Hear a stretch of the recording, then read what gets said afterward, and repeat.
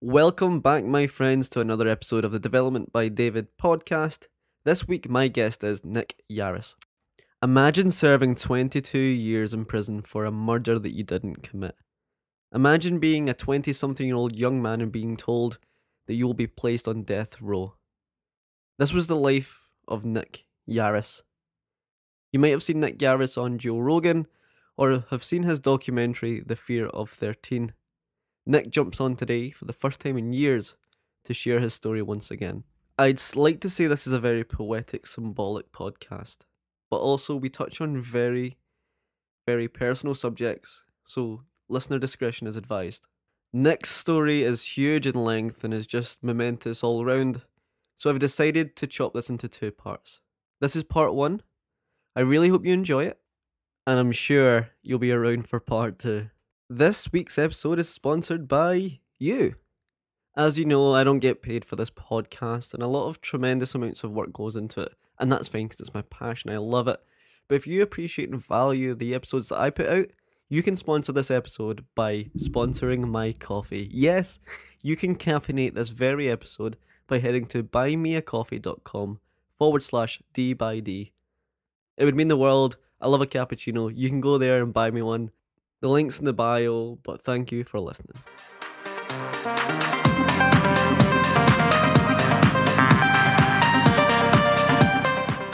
Nick Yarris, welcome to my podcast. I can't believe I'm saying this. I am with the man himself. I've been wanting this moment for so long, mate. This is a real privilege. How are you today, Nick? I'm so grateful to be here because you're part of the energy that brought everything about today. Thank you, David. Thank you for entrusting me with your time and with your abilities. It is like a real pleasure. It's nothing but a pleasure, Nick. Usually, as you might have seen, the style of my podcast is very chronological. It starts from someone's birth to where they're at now, but with you, I want to take it a little bit in reverse. I want to ask, what brought you and I together today? What purpose was it As for? you know, so last year I was parked in my RV along the Pacific Ocean, just south of a town called Gold Beach, Oregon. Everything in my life had gotten topsy-turvy, twisted, and ruined because the pandemic ruined the speaking industry. In March of 2020, I was booked to be in Copenhagen at the Royal Ballet Theatre for 5 nights. Following my speech at this London School of Film, where my film, The Fear of 13, was created, I had all this opportunity ahead of me. Everything was going to be okay. And then I lost everything. I became homeless. My wife and my children and I ended up living in the forest in a motorhome that I mentioned. After a while, my wife and I separated when she left. She went back into town and she met someone who could provide for her and her children, I guess, and she left me. I was devastated. I had lost everything, David. I was sitting by the ocean like an outcast of my own life, waiting for Diana the Hunter or some mythological creature to come out and lead me to who I wanted to be. So, the irony of all ironies of you and I being friends is because a woman spit in another woman's face in a restaurant while being served food. Now, as convoluted as that seems, the following unfolded. I was sitting by the seaside and I went into the town to go get meager supplies for myself, propane and food for my two dogs that I only had left. So I went into a small shop and I began speaking to this woman. It's a very polite exchange. You see, it's strange. I had met a shaman only a few days before this, and the shaman had mentioned to me that it would be only through the crystals that I would see things. The woman working in the shop was named Crystal. Irony. We began talking, and she related to me that in her other job in a restaurant, a woman was so incensed that she was serving her food without wearing a mask that the patron actually spit in her face. As she Wow. told me this story, I said, "That's really horrible. But every time I come into this job that you work, I'll be exceedingly polite to you to make up for the bad behavior of that one patron." She said, "You know what? You're such a fine person. We have an opening in that restaurant where I work. Why don't you think about coming and working at my restaurant?" I went back to the seaside and I thought about it. And that day, I met a man named James Washington. He was 70 years old.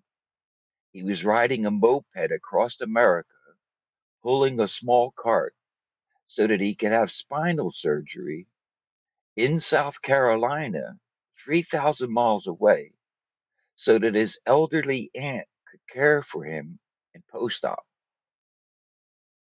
When he pulled up next to my motorhome, I tried to take care of James the best that I could, but I had meager provisions. But for the 3 days that he stayed beside me, resting, having ridden this bike down from Portland, where he began, 300 miles north of me, I went into town and I got an interview set up at the restaurant where Crystal worked. Immediately, I was hired as a cook. That day, I finished the shift and I brought James home food. It was wonderful. He said I had made him the best food he had tasted in the longest time. I gave him a motorcycle helmet because the one that he had was so big it was falling down in his eyes. I sent him on his way down to the nearest town of Brookings, Oregon, to my friend who worked at a motor shop to fix his bike and weld a part for him, send him on his way. And I began going to work every day at that restaurant. I sat there every day after work wondering who would be the next person. One morning after I woke up, I noticed that there was a white car beside me parked along the ocean side, right by what's called Pistol River, Oregon. I didn't know who was in the vehicle. I only knew that there was somebody new there, hoping that after my shift at the restaurant, I'd get to say hello. I decided to make some food to bring home with me just in case. A guy and his dog turned out to be occupying this car. His name is Alex. When he got out of the car, I noticed that he had a walking stick, even though he wasn't old, and that he had an issue with his leg, and he had a brilliant dog with him by the name of Bishop. Immediately, my two dogs, Mango and Blue, ran off with his dog Bishop off to the seaside, and Alex and I soon followed, talking to one another in our greeting and meeting each other. He said he'd only ended up next to me by mistake because he really wasn't going to go that far south. He was intending to go back to Washington State, some 500 miles north where he lived. So we got the dogs back and we started hanging out. And I had chairs set up outside of my RV, and he came over. We began talking, and I found out that he grew up in Virginia, just the same area where Crystal lived. I told him the story about what happened to Crystal after I met the shaman and how she told me that I was going to meet him. It was then that Alex told me that he had been living with cancer that had killed everybody within 6 months of being diagnosed with it, and that he had been living with cancer for 9 years. And he had told me that night something was changing. The more I revealed my life to him, the things I'd gone through to bring me to that moment of meeting him, he said that all his life he felt like he never met anybody who could appreciate this arduous, enormous challenge he was facing until he met me. And that's when I related to him that it was okay, that he wasn't even the first person to feel this way, and how I, as a scholar of all the many religions of the world, related to him the story of Thomas the twin, Jesus' brother, a beautiful, articulated man who spoke eloquently about music and art, but would never get the recognition of his brother Jesus because the ecumenical society eviscerated his memory. We're not allowed to indulge in the citizenship of a beautiful human being who struggled only because of the gracious beauty of his own brother. And when I told that to Alex, it lifted a burden from him. We sat for 2 weeks camping together. And during that time, we had a moment where we sat late one night, and right before us on the surface of the ocean, the Milky Way itself was so bright that it lit the ocean before us. We had never seen anything like this before in our lives, where it wasn't the moonlight that was so bright by its reflection upon its surface from the sun reflecting back to us, but the stars in the heavens lit up this beautiful, calm water before us. And we made a promise that in 6 months we would meet again. We were going to reunite despite cancer or whatever I had to do and he had to do. We made a plan that we were going to hang out again as friends because what we experienced in these week or so of being friends meant so much to us. Alex has this unique ability about him that he doesn't want to kill his cancer. Every time he goes to his appointments, after a while, he developed this notion that he should encourage his doctors to continue staying alive because he intended to be back in 6 months to see how they were doing upon his next checkup.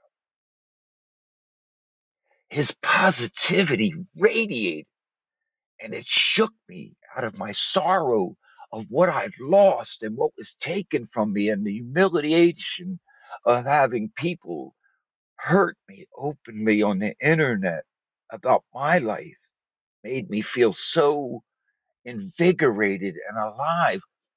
I made a promise to Alex.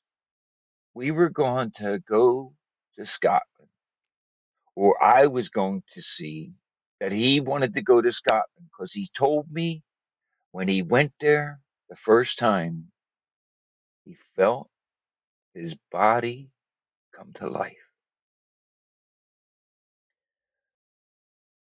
What's been keeping Alex alive for 9 years, living with cancer, was what he felt in Glasgow. Wow. So I began to pray. I put my heart into it. Not only was I going to come back and meet my friend in 6 months and he'd still be alive, I'm going to get this boy his dream. But how? I only have two friends in Scotland and he's a wonderful musician. He has this great partner, and I knew them from when I was married to a previous woman. So it was like, ah, how could I pull this off? I continued on. Then you popped up on my radar, David McIntosh. But our first conversation even goes to the heart of this story. I said to you, "Where you at, young man?" And you told me. And I said, "Man, I've been to Edinburgh. I did the Fringe Festival. I loved it. But I have this friend, Alex, and he dreams about going to Scotland to feel alive again." And the first thing you said was, "Mate, I'll do that. We'll find him a bonny lass and we'll have some fun." You remember? I remember. I said, "That's when I started watching you. I wanted to see who you were. I needed you to be part of this, just like the shaman, just like James, just like Crystal. It's all connecting to me. It's fascinating." But I got waylaid, didn't I? January, I flipped the car over, almost get killed. February, I get blood poisoning, almost die. I stopped posting. I went back to what my spiritual advisor, Jivy, said to me. You release too much power when you speak too much. When you take the time to heal in silence, your voice will become powerful again. Do not be afraid to cut off social media, to go live by yourself, and to go heal. He said, people go through a car wreck and they go in convalescence to a hospital onwards through healing. But when you go through a life wreck in which everything has been disrupted, how much of an effort do you take to heal? Do you actually make an effort to convalesce? And how you do that process will reveal your own healing.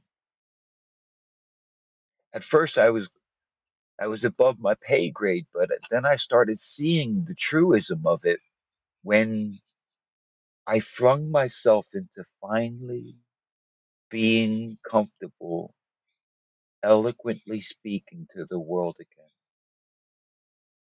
You know, since the day of my release, the hardest thing was to suppress this beautiful vernacular that I developed and the way that I derived all of this autodidactic effort in a truly beautiful manner.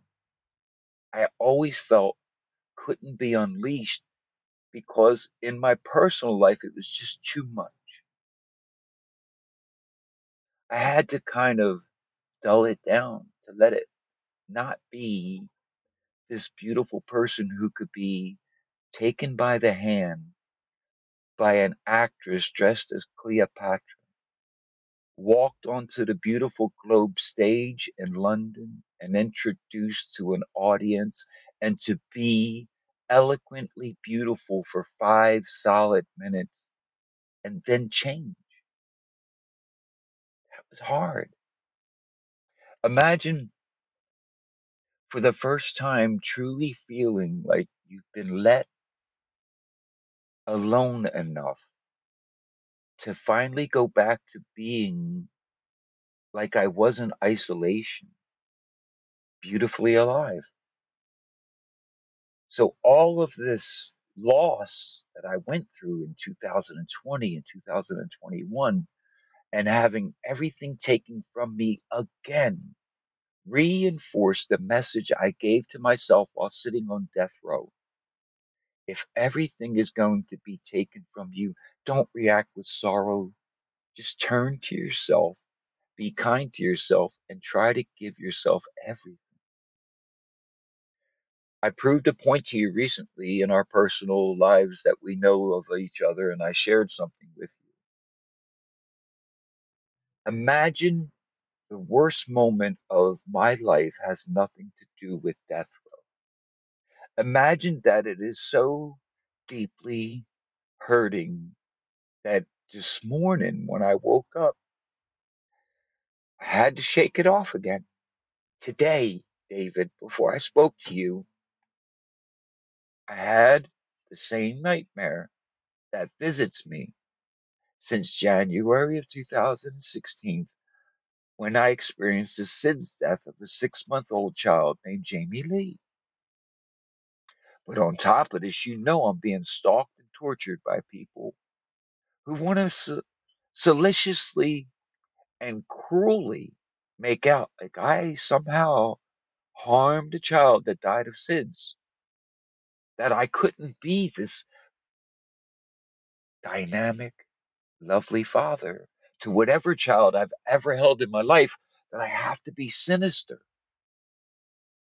And you and I know that whenever something like that is aimed at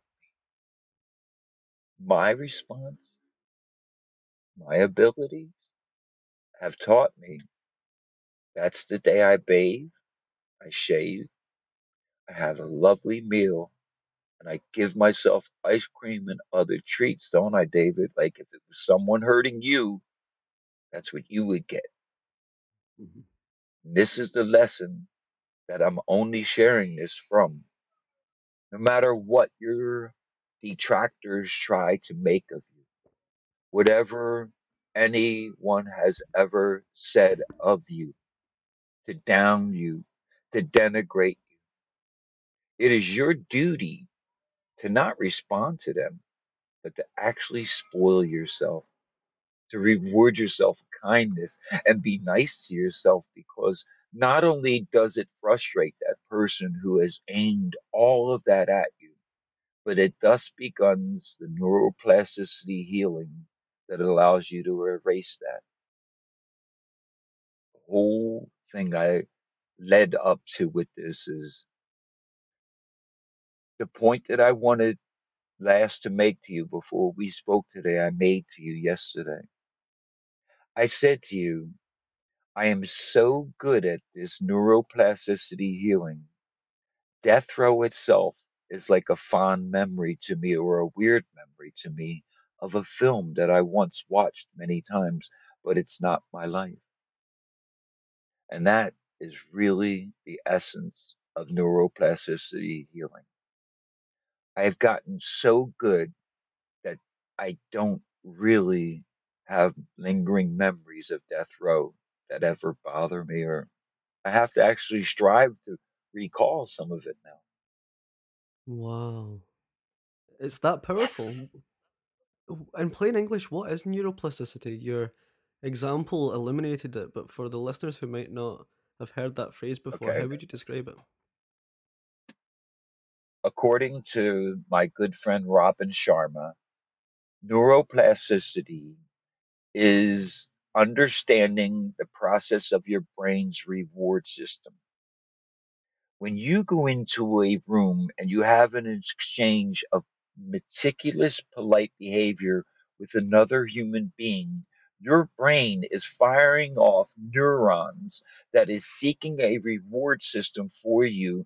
And if that person smiles back to you or graciously responds to you, you are inside your brain releasing all of these wonderful neuroplasticity healing neurons that are instantaneously erasing PTSD. Wow. Now, that sounds like a mouthful, so I'll explain it this way. Charm. A person who has acquired self confidence and exudes charm has mastered neuroplasticity's benefit. Charisma. A charismatic person is someone who has adopted neuroplasticity and is able to project it artistically as actors and others do, and this is why we gravitate to them. The number one fear people have outside of dying is speaking in public, to be performing because they're not really prepared for it. They haven't mastered the benefits of understanding neuroplasticity's charm and charisma and what it can compel you to become. I'll give you an idea. I am so super bright that within 10 months of my release, I was standing in the lower house of the House of Commons in London addressing Parliament.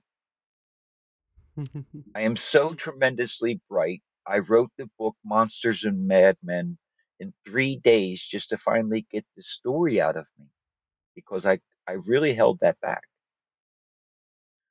I am so tremendously bright. I brought the entire Human Rights Council to its feet in Geneva by addressing them, following my film being shown to them in that amazing building. It wasn't just them seeing the film that brought them to their feet, is what my energy did to that room then. I started to grasp this. Once I went way past the base understanding of what neuroplasticity could do to heal me from what I went through as a child or in prison or any of these things, I then was masterfully alive enough to the artistic side of my brain to take this to the next level where I can walk into a room and blow it away. Wow.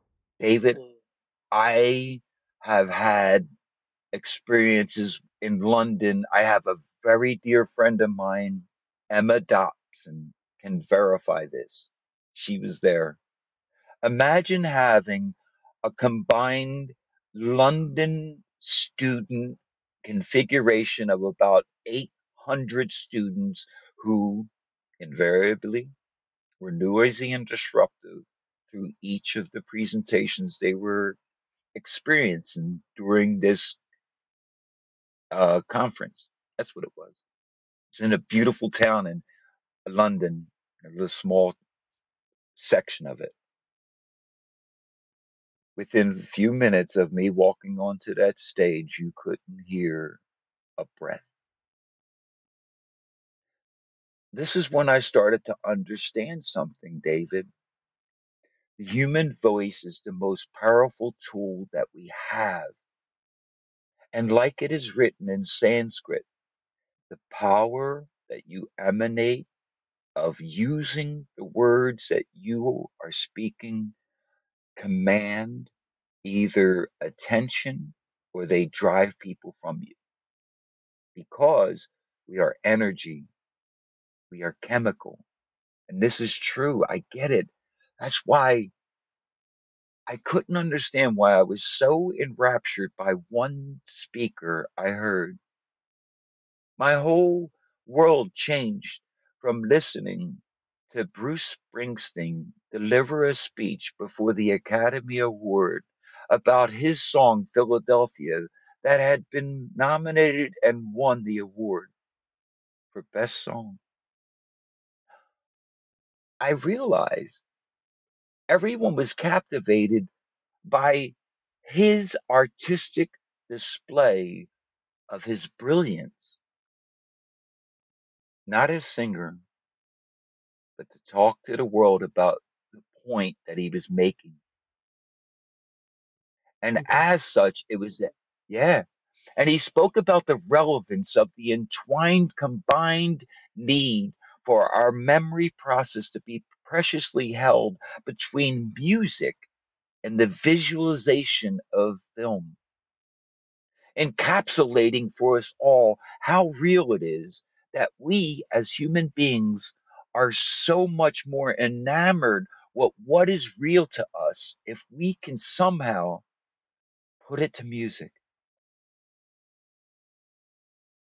That's why the fear of Mm. 13 came to life because I watched sitting on death row, Bruce Springsteen deliver a speech. When I saw that man in my cell deliver that speech, I knew I was right, that one day I was going to ask for a platform that would allow me to go ahead and record my story by sharing the music that was so important to me. What a powerful intro to not only how we met, but why I'm doing this for Alex and what inspired me to be the person that I am all in one go. Nick, for our friends, our listeners, please take it back to the beginning. Where did your story start?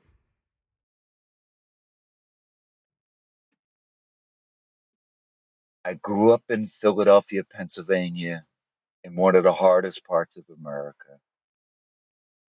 In the 1960s, America was experiencing a lot of the same racial hatred that it was going through now in the aftermath of the assassination of Dr. Martin Luther King.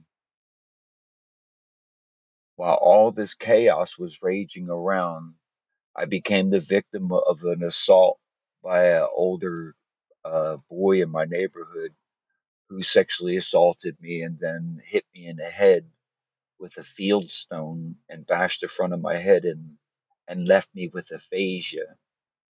Now, long before Bruce Willis was diagnosed with this, and a lot of people are starting to become aware of what aphasia is. Basically, your brain gets locked into a daydream. And in that daydream state, I'll give you a relevant idea of what it's like. Have you ever caught yourself between waking states where you're just holding on to your sleep? You don't want to really open your eyes and you're caught there, but you're conscious enough of what's around you at the same time. Yeah, almost like reality is warped a little. Yeah, we'll live with that all day. As a boy, I was so angry. I couldn't I couldn't stop it. I was so angry as a child.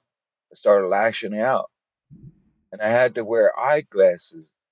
And I went from being a right-handed child to left-handed. Like the hematoma on the front of my head was massive. I was treated at the Wills Eye Hospital in Philadelphia in 1968. 7-year-old boy take that kind of head trauma. It changed everything for me, David. I didn't know how to process anything because I was suffering from aphasia. I couldn't understand why I couldn't get things right. When I got angry, language had no meaning. When people were shouting at me, I couldn't understand them. And then I'd get angry and it would all shut down and I'd become mono-sighted when it got too much. And while I'm dealing with this, I got the guy in my neighborhood who did all this to me living right around the corner. So as a little boy, I remember going into my parents' basement and punching myself in my thighs over and over to will myself to withstand any pain so I could get tough. I didn't understand that I was developing myself to be a replica of my attacker.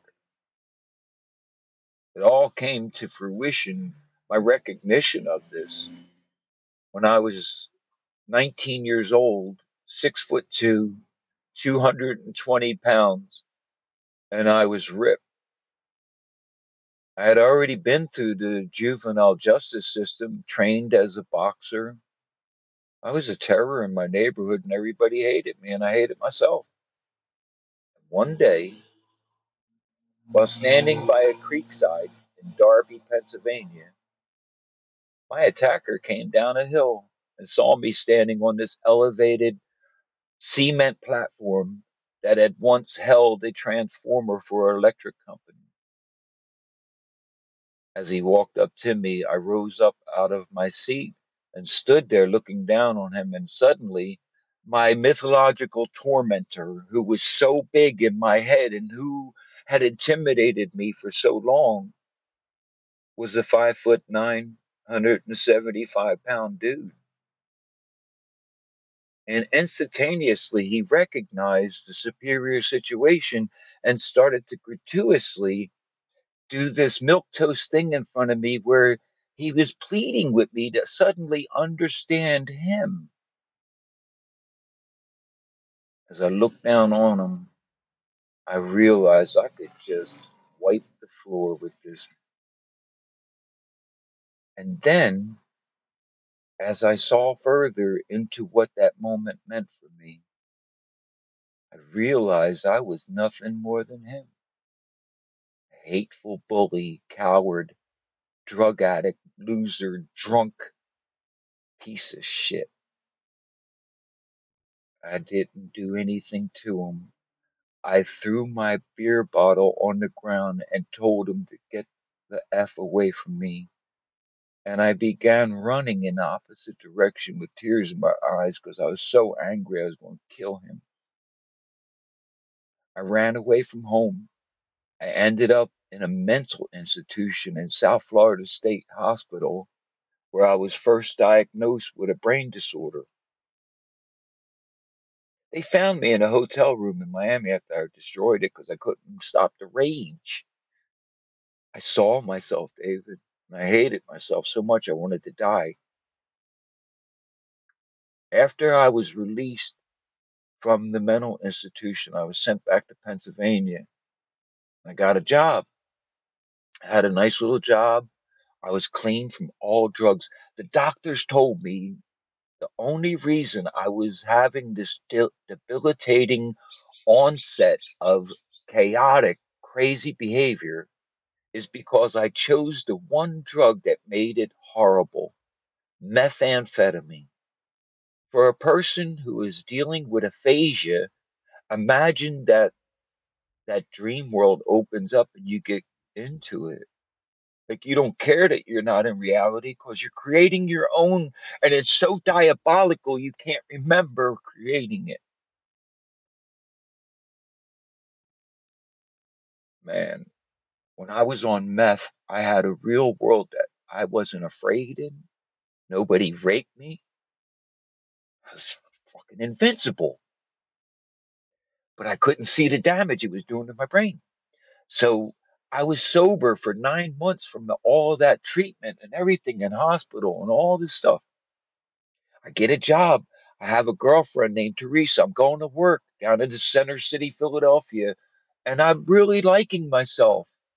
I'm the most polite person suddenly because I'm out of Southwest Philly, the ghetto. I'm able to go down in town and pretend to be a normal person outside of my life where I'm not just Nicky Yarris from Southwest Philly. And if you go to 74th Street, they'll cut your heart out. Like that gang that I was with was tough, right? So, but then I was humiliated by the girl who told me that I was like stupid for thinking that I was like this hot guy or whatever. Like I was pretending, and I probably was because I was 20 years old, you know? So I remember getting high with my boys on the corner. I stole this car. I drove down to her work, and she told me off. And as I was leaving, I get chased by the highway patrol in Philly. They chased me down, beat me up, and put all these stitches in my mouth. Look, see that? Yeah. They destroyed my mouth with a beaver tail blackjack. This is December 4th, 1981. And so 17 days later, I would be arrested in the city of Chester driving another stolen car because in those 2 weeks that I was in my parents' house healing from that beating, drinking beer to actually telling myself I was healing the cut in my mouth by getting drunk and shooting meth in my parents' bathroom. Like my mom actually opened the door once while I had the needle in my arm and she almost saw it. Like I was so embarrassing. I'm fighting with my two brothers who were still alive at the time. My parents had enough, man. They would just. So December 20th, I went out partying in a stolen car, and I get pulled over in the city of Chester, Pennsylvania, by Officer Benjamin Wright. And now I don't get out of the car and run because I'm so paranoid about getting my face beaten 2 weeks ago from the Philadelphia cops. I'm in panic mode because I have aphasia. I can't react. I'm sitting in my car and this cop is yelling at me and I can't respond to him. He rips the door open. He grabs me by the shirt front, pulls me out of the car. He's angry. I'm terrified. But then fight or flight kicks in because he did the stupid thing of putting his forearm up on my throat and cutting off my windpipe. And that was it. Just like Superman jumps out of me. I'm so powerful. Like I can't believe this, but I have some kind of crazy gift that kicks in. This is why I would go on later on to survive all of the traumas that I have of cage fighting other death row prisoners and everything, because something in me is super powerful and I feel it. Look, David, I took the officer's nightstick out of his hand after pushing him back, like a child holding a toy. When he reached for his pistol, I grabbed his hand and pushed downward. It wasn't going up. And as I held the gun which was in his hand and his wrist like that, and I pushed downward, he couldn't move. And he was just going infuriatingly crazy in his mind. After the gun went off, everything stopped because I started screaming, okay, okay, giving up, like that's enough. Please stop. He puts me in the car. He locks the door. He gets on the radio and pretends that the story's still going on and calls for backup by saying that there was shots fired, officer assist, help, help, I'm under attack. Man, when the other cops got there, they beat the hell out of me, put me in a paddy wagon, they call it. They drove me to the Chester City jail, and in the first 15 minutes, I had four different visitors in my cell. I got charged with the attempted murder and kidnapping of a police officer for a crime that I didn't commit. And I went nuts in my head and I fell upon myself because I was on a drug binge for 2 weeks and I crashed and I crashed and I crashed. The only thing I remember from that night was the public defender wasn't much older than me at the bail hearing when he explained to me that I faced life imprisonment for all these charges and that I wasn't ever going to get out. That was all I remember. So they threw me in the Delaware County prison in maximum security, and I went through drug withdrawals with no treatment. And my brain was aching for anything that I could do to stop this torment. It was 4 days before Christmas. How was I going to call home and tell my parents I'm in prison facing life? I just got out 3 months ago, and I promised to be good. I promised to stop doing meth. I told them proudly about my treatment. So I actually lied to the police and everything. Told them at first a different name. I was so embarrassed. I didn't even want to be Nick Yarris. And I had a newspaper in my cell, and this stupid newspaper had the front page missing. So the only story I could see was about this mystery in the area about the rape and murder of a woman who had been abducted. When I sat there thinking about this lie that was told on me, four different visitors came to get me that night and they beat the hell out of me. I know I was wrong to make up a story in prison to try to barter my way out of the attempted murder of a police officer. That was a lie. But me making up a lie to answer their lie was used against me in the worst way because although I would be found not guilty by a jury of that lie the police officer made up about me of attempted murder, I got charged with the rape and murder of that woman because I made up a lie saying I knew something about it. and they twisted it and got a prisoner who had burglarized the prosecutor's home to say I confessed to him. I couldn't believe that I was being not only charged, but I was taken to trial with no evidence, no witnesses, no murder weapon, and just words. I was 20 years old and they were laughing at me. They used to mock me because the prosecutor made up a motive about this crime and said that the reason that I committed the crime is because I broke up with my girlfriend, Teresa, and this woman must have bore a likeness to my 20-year-old girlfriend somehow. And that's why I went out and killed her. And because I got charged with a psychological crime at a time when the President of the United States had just been shot by John W. Hinckley to impress an actress by the name of Jodie Foster, no less, anybody who was charged with a psychological crime was trounced. You weren't going to a mental institution, they're going to put you to death. So I was given a 3-day trial at the age of 20 and sentenced to die in 1981, 1982. And then began the most amazing journey of my life. Despite the brutality and being openly tortured, I excelled. I survived my first unit that had a life expectancy of 5 years for any man locked up inside of that unit. I lasted 12 years.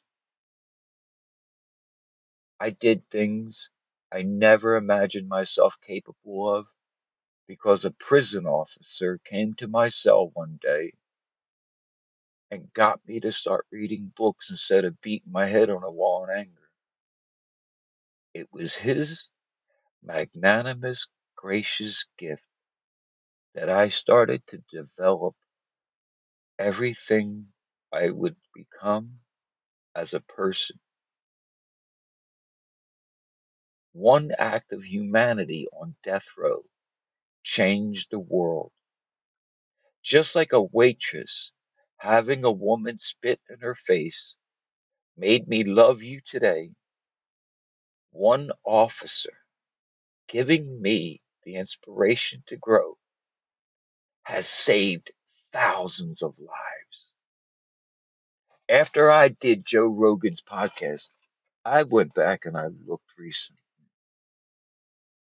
Over 600 people's lives I talked out of killing themselves, and 4 to 5,000 people are now sober because of me.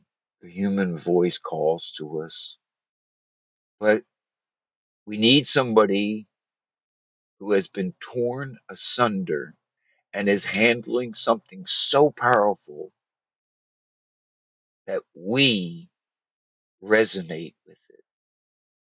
We find within that person some glimmer of who we are. We gravitate towards that, hoping that it's true about ourselves, wanting it to be true. Can we be this person? Can we truly, in the face of what they're going through, be that magnificent?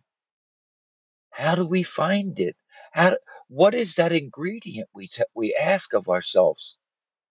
How is it that I have locked into the secret where I can be at peace? And you personally, recently, know things about me that many people watching and sharing this podcast won't know. David, I'm telling you right now,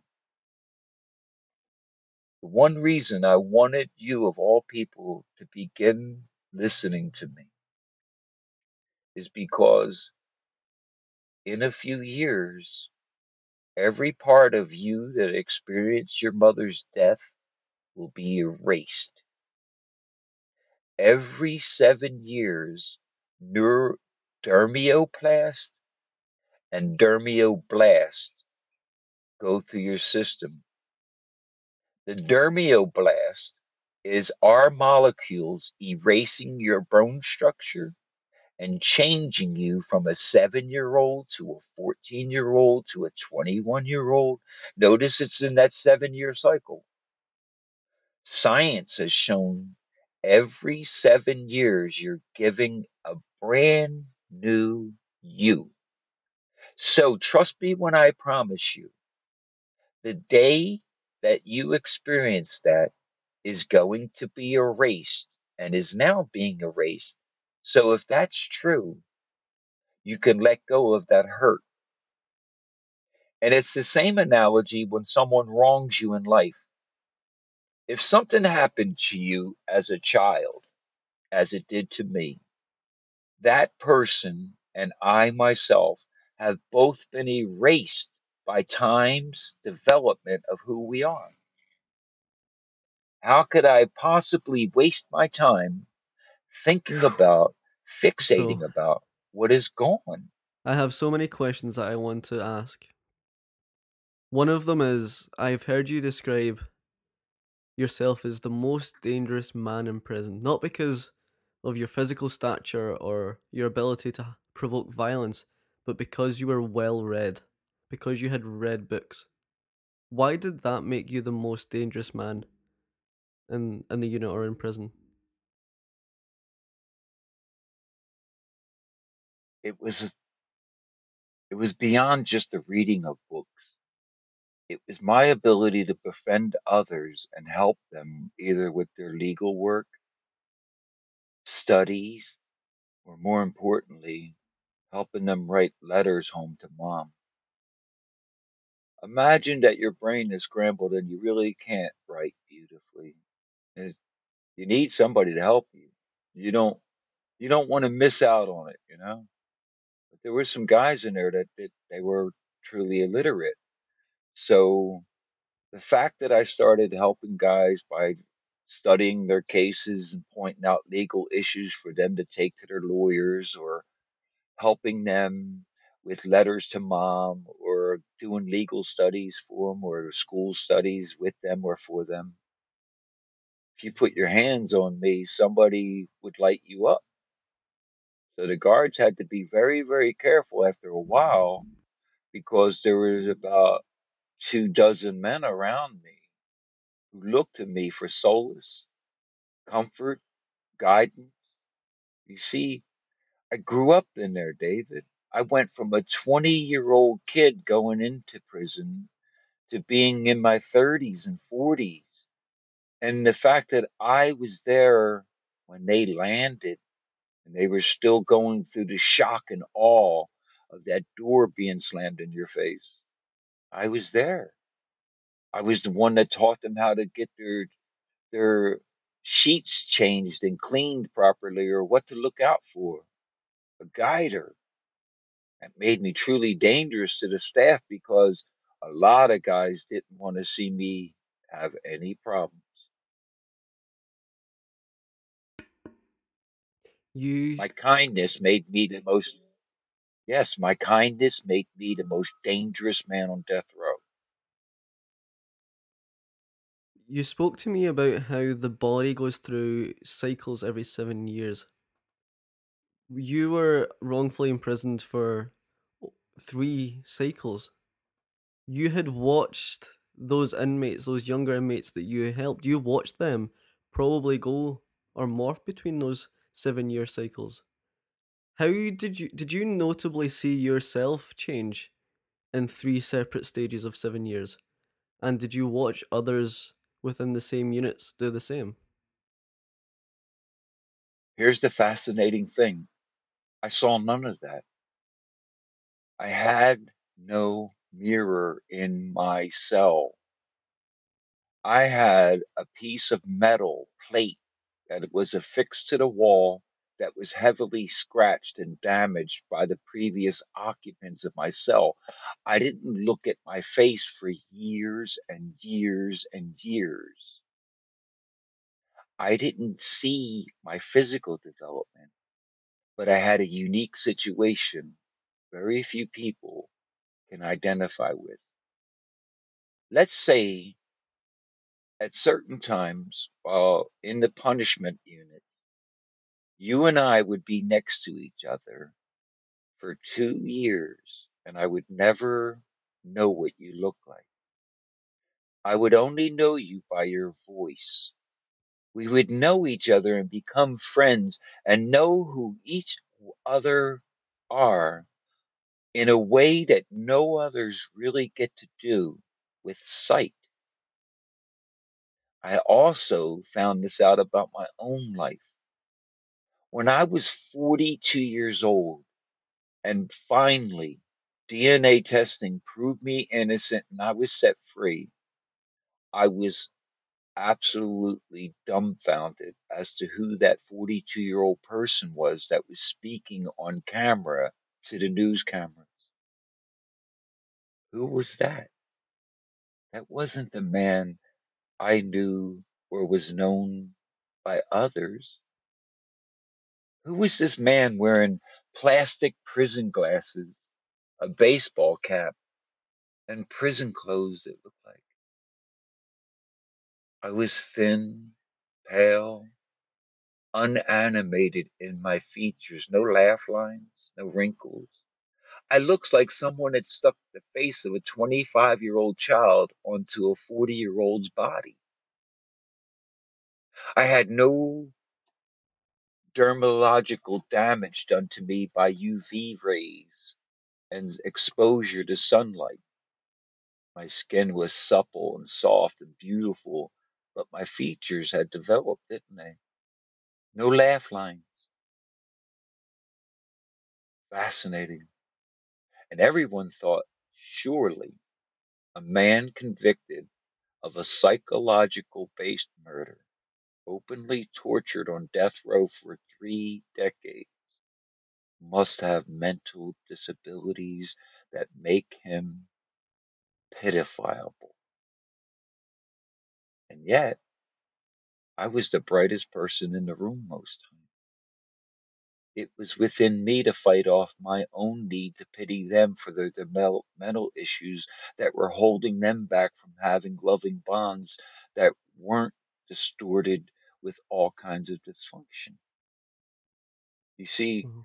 it was this remarkable thing to have read 9,400 books before I stopped counting, spent 6 years of my life studying psychology in university, read and became a polished litigator of the law, having successfully gotten two other death row prisoners released from death row or given their freedom back. And yet, people looked at me as if I was mentally distorted because I had experienced something they in no way fathomed within themselves an ability to endure. They could only think of the cell, they couldn't think of the person. They could only think of being on death row, living under a death sentence, while they stood there at that moment, living under a death sentence. But there was no appeal process out here on the streets, is there? You don't get told by a court that you're going to be put to death or you're going to die on a certain day, but yet we live like vampires. We stand on the sidewalk, we have a puff of cigarette, and we act like we're not going to die. I know I'm going to die. The crazy thing is, death row taught me how to live beautifully in manners I've only again felt recently. I was so alive inside there, David, because I didn't fight and struggle against the death penalty. I ignored it. When they told me you're never getting out of here, you have 100 years plus the death penalty, you're going to die right where you're sitting. Do you understand me, Mr. Harris? Well, for me, that was a wake up call to live as much as I possibly could. That must be a weird and difficult mindset to have because within your sentence there was moments where you almost tasted liberty. Some being DNA, some being the altercation or the incident where you were transferred between prisons. Can you talk about the times where you were perhaps hopeful that you might regain freedom, both through DNA and through the circumstances in terms of transferring through prisons? Because I think both those anecdotes almost gave you a flavour of what life could have been again if both were successful. So in 1985, the Pennsylvania Supreme Court sent my case back to the trial court because of all of the misconduct that took place. Imagine I'd just been in solitary confinement for 3.5 solid years. I'm scared to death about hope because that's a terrifying thing when you're so young. I was 24 years old, and my case just got remanded back to the trial court because a I was tried in Pennsylvania for underlying crimes such as kidnapping and other crimes that happened in the state of Delaware.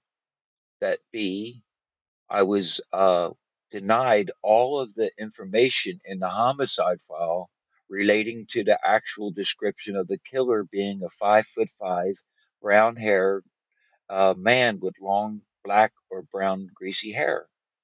And all of the witness testimony and witness statements about the relevance of this person was taken from the files.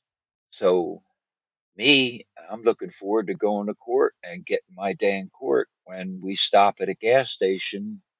And the craziest thing is, I went to use the toilet, and the officer that was with me, listening to me urinate, simply got overwhelmed with the urge to urinate himself, didn't he?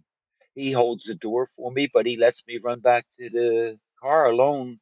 And the officer that was standing back at the car with his back to me turned around and saw me running at him, and within a second just pulled his gun out.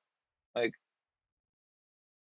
you find yourself in times in life where you know the energy all around you is pulling you and you have nothing to say about it. Like a car skidding on a road, I could not stop the events of that night. The pistol coming up, I could still see the muzzle. When I turned, I felt the percussion of the blast against the backside of my neck. It almost blew my brains out right there. I was only 15 yards from him when he fired the first two shots. For the next 25 days, I was on the FBI's most wanted list for being a convicted death row rapist murderer who had broken free from custody. It wasn't freedom. That lesson right there taught me that something that big you'll never be free of. You have to have the courage to face something that big. I found the nerve at the age of 24 to turn myself back in, knowing that they were going to beat the piss out of me, and they did. They broke my face a year and a day to the incident of my escape back in Huntington prison in a property room. They broke my teeth, they busted my face, detached my retina in my left eye, left me with lifelong lingering injuries that till this day still physiologically hurt. They stuck a riot club through my arms while they were handcuffed, and they used it to lift me up and parade me back and forth before these windows that were facing the death row cells opposite my unit so that they could show everybody what they did to me.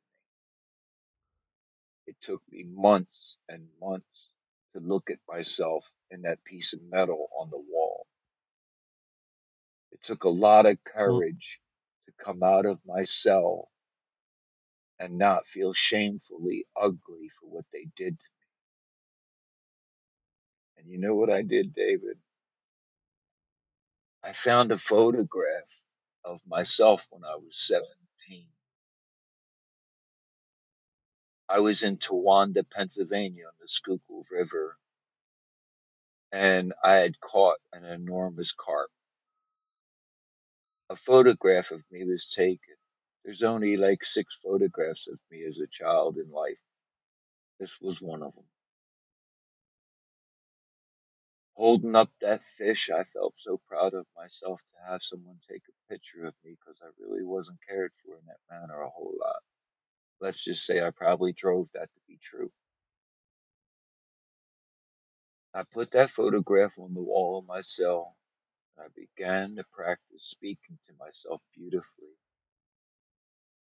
I didn't want to be executed for this woman's murder and then be given a chance to speak for myself and flub it, to embarrass myself, to not be able to eloquently articulate my compassion for them, my forgiveness for their murder of me, my understanding of who I became before them while they held me in their hands.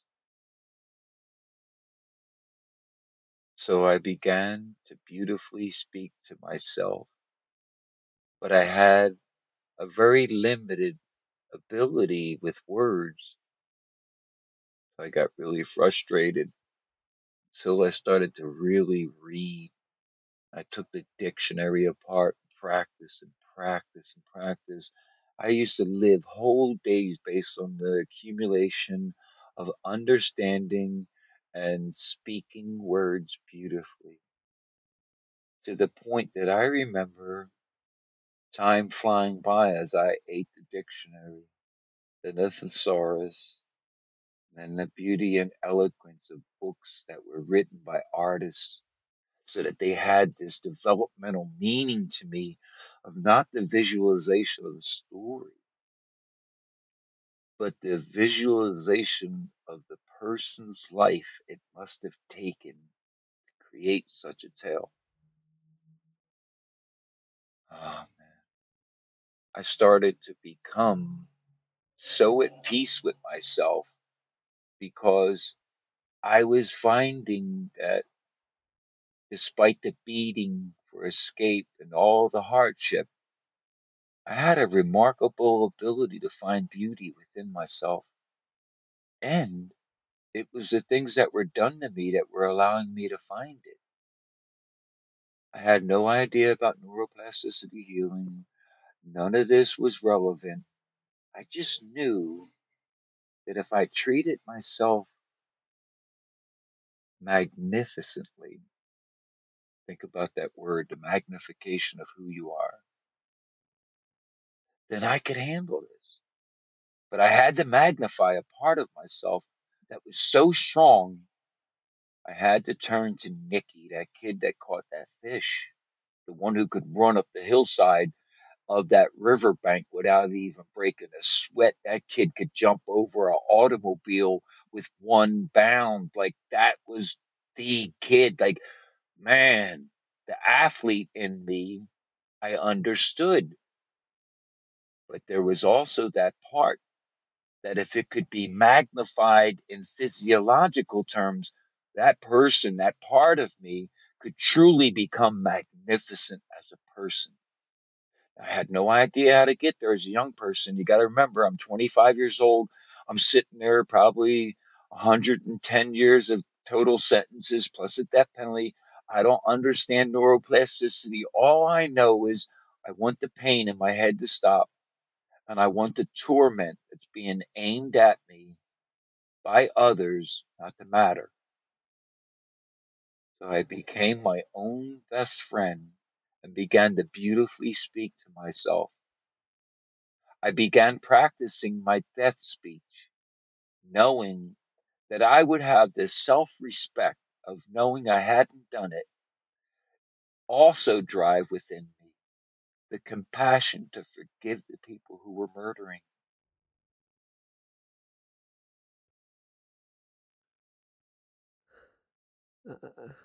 And there was a moment where you found out you would never have to give that speech, Nick, where the practice of learning how to portray yourself in the most eloquent way, that practice didn't need to come to ultimate fruition because your innocence was proven. Was there a part of you that, I don't want to say renounced the fact that you were proven innocent, but all this work until that moment was no longer essentially necessary because you never had to give that speech? Was there a part of you that renounced that?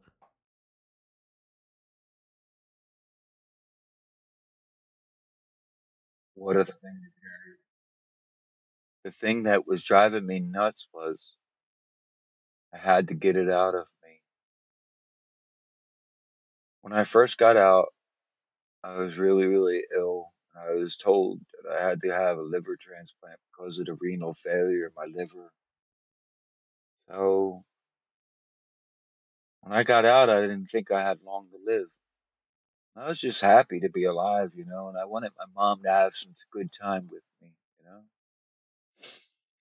And I remember I was so put off that I had the world's biggest lead up to your stage moment, only to have the microphone ripped from your hand and you're not allowed to do this speech.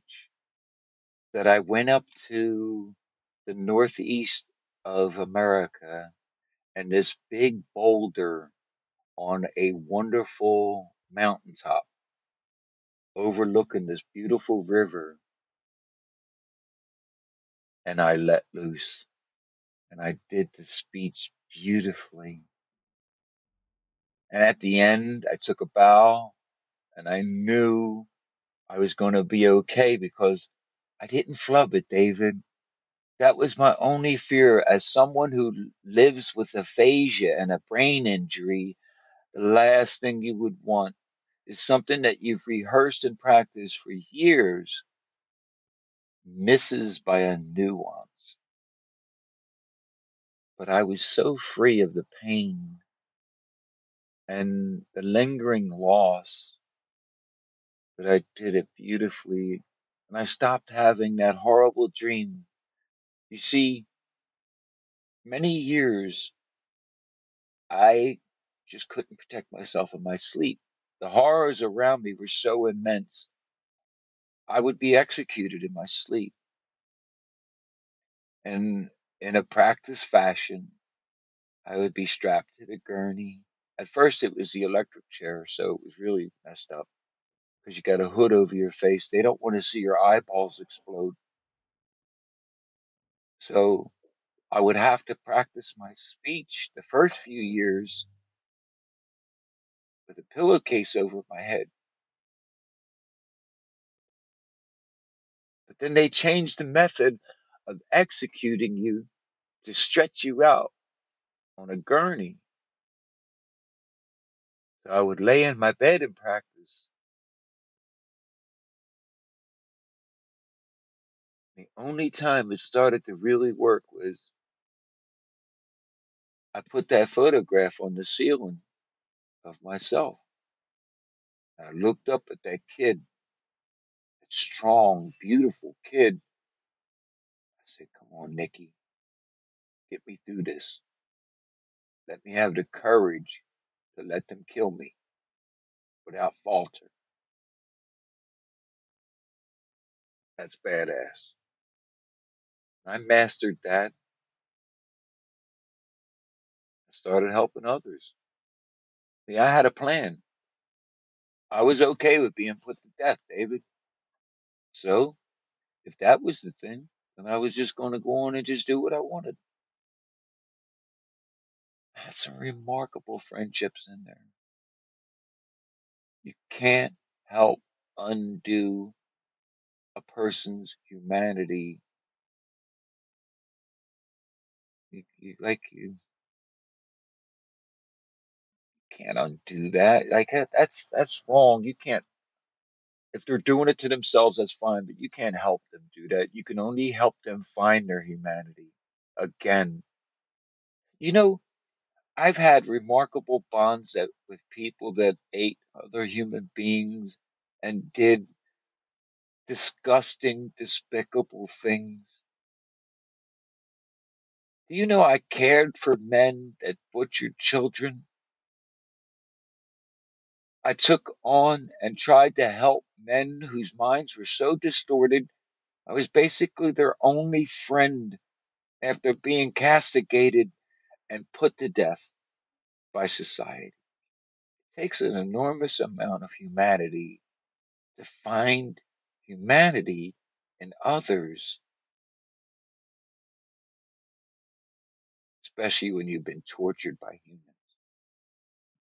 When they break your heart, tell you you're worthless.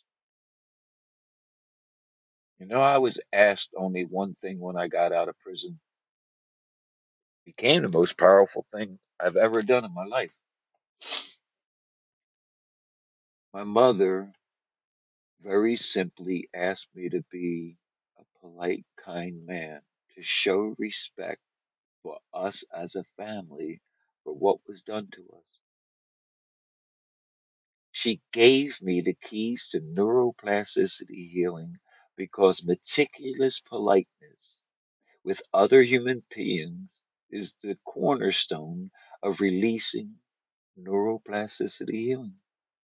So, my one promise to my mother upon release that, yes, mom, I swear I'll say yes, ma'am, no, ma'am, yes, sir, no, sir, thank you, and please. To show respect for our family combined for being destroyed and release everybody from being hated by me with my own kindness. And that's all we've got time for in part one. Tune in for part two next week, where we understand how Nick came back from literally having his face beat in. How can he be polite and keep that promise despite suffering at the hands of so many? We speak about post-incarceration for Nick. Please stick around and tune in for part two, which I promise you will be just as moving as this one. If you enjoyed this episode, please like, share, subscribe, or do whatever on whatever platform you are on to show your appreciation. And like I said, if you'd like to buy me a coffee, head along to buymeacoffee.com/D by D. Hope to see you around for part two. Thank you for listening.